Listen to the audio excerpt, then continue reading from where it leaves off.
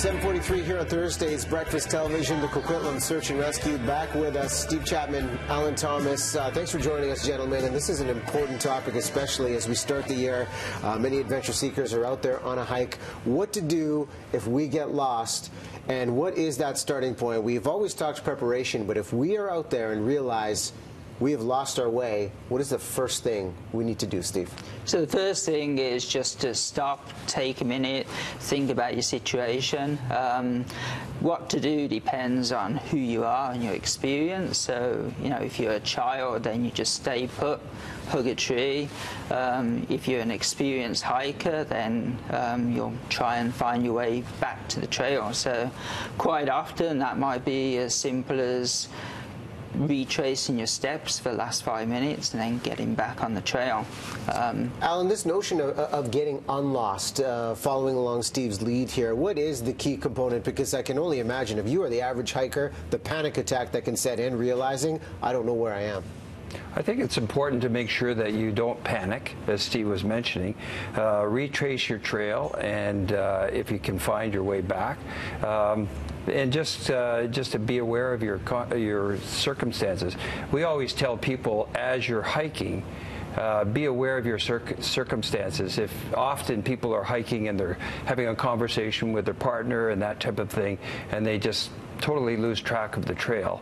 And if you're aware of your situation on a constant basis, then you become less lost, in other words, and that really helps a lot. Steve, at what point do we break out the cell phone and call 911?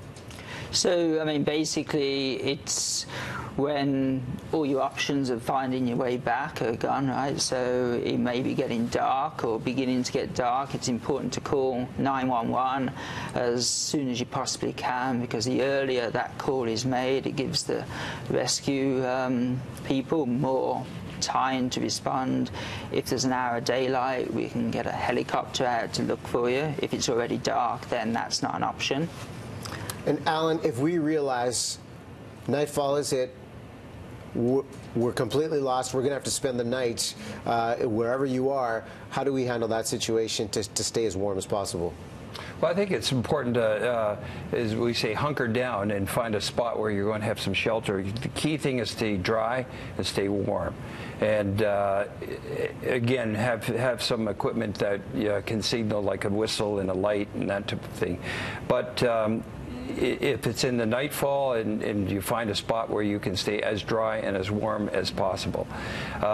If first light comes and people are starting to look for you, if you can get into an opening where you're more visible, then you're more visible from the air, if it's a helicopter search, or from the ground, if we're looking for someone. So if they've got a bright colored item, maybe a shelter, a poncho, garbage bag, that type of thing, or also getting in, making a signal on the ground in an more open area would be helpful for anybody searching. And a signal just using branches in the form of an branches arrow, and rocks, and maybe a couple of branches that form an arrowhead that would direct you to where you're located. Well, some of the advice that I've heard that you two relayed during the break was the idea of don't go downhill. And in my mind, that's the first thing I would do to try and escape the scenario. Why is it important not to go downhill? It's basically down to the shape of our local mountains. A lot of our local mountains are flat on the top, and then they get increasingly more steep as you go downhill. And then when you run into where a creek is flowing, that steepness gets amplified. So you go down and down, it gets steeper and steeper, and quite often you'll end up in a band of cliffs. We've located people in places where they can't go up and they can't go down, and they're stuck on a ledge, and it's a pretty dangerous and precarious place they've found themselves in.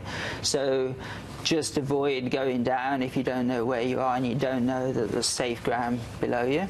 Well, coquitlamsar.bc.ca is the website. You've got the list of the top 10 essentials to take when you're going out for a hike to keep yourself safe. And, I mean, the avalanche concerns have come back in the news. Just overall, Alan, if you could close us out, quick reminders of what to be aware of before you hit the hike.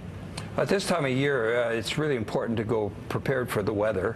Proper footwear and items that are going to prevent you from slipping, micro spikes or crampons and things like that. Dressing appropriately, warm, and that type of thing. If you're going into avalanche country, you need 3 things. You need a transceiver, a probe, and a shovel. You also need to be aware of the avalanche bulletin. They rate the scale of avalanche danger, and of all of those types of things, you need to know how to use it. So very important if you're going into avalanche country. The other thing too is transceiver, probe, and shovel are no good if you're just by yourself. So it's always good to go out with other people, for sure. Great tips right here. Again, check out the website for more resources. Gentlemen, great to have you back on the show. Great. Thank you. Thank you very much. All right, we'll take a break.